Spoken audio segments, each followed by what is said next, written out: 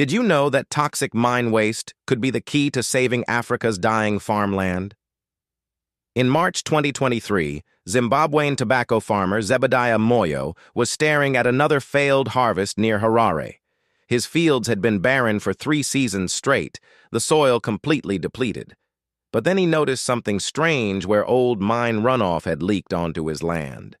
The tobacco plants there were massive, with leaves twice the normal size and an unnaturally deep green color.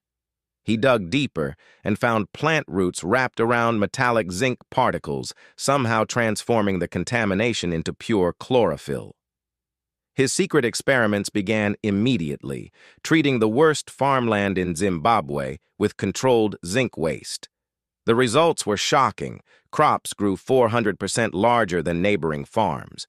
Within weeks, completely dead soil transformed into lush, fertile ground.